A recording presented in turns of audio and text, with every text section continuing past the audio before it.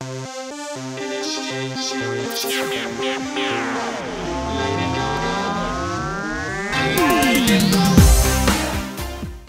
you know the 5 parts to the First Amendment? Speech, freedom of religion, freedom of press.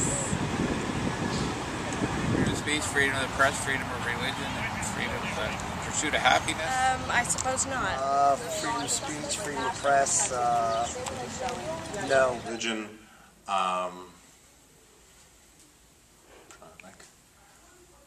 I'm sure I do, but... Oh my God, you're stumping me right on the bat? No, what are they? I used to. I want to say speak no evil, hear no evil, see no evil, but no, I don't know what it is. Hey kids, what's the First Amendment? Thou shalt not kill. A 60s Motown group? The right to bear arms. Those curiously strong mints? It makes Napster illegal. Editor's note. We tried to stop this cartoonist from making you look uninformed, but that's his First Amendment right.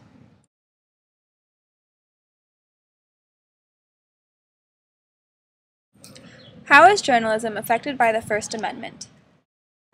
You know, I think that if we didn't have this, we wouldn't have a free press or ours. And so I think it protects everybody.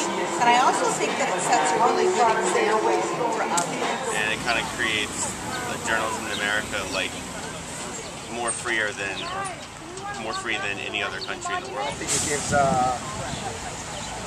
journalists more of a broad range to report on what they believe is influential or important to the people. The way I see it is that it gives the people a voice, and it gives everyone else a voice to voice their opinions and get their opinion out there and what they want to see a change in. Journalists do get into the business for very idealistic reasons. People who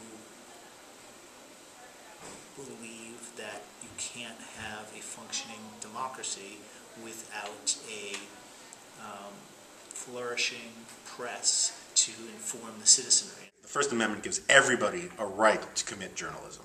But in terms of the eyes of the law, what they are doing is as important as what anybody else is doing. People have a need to know. Journalists have a right to tell. How do you think journalism would be affected if we had a more restricted form of the First Amendment? There probably wouldn't be any journalism at that point.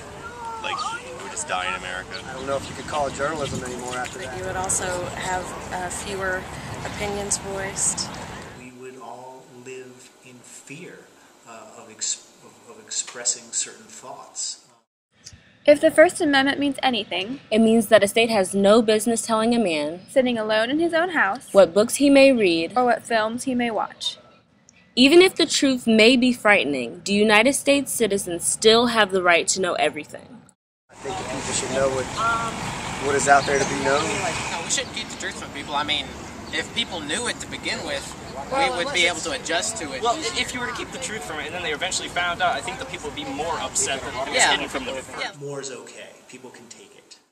Let the people know the facts, and the country will be safe.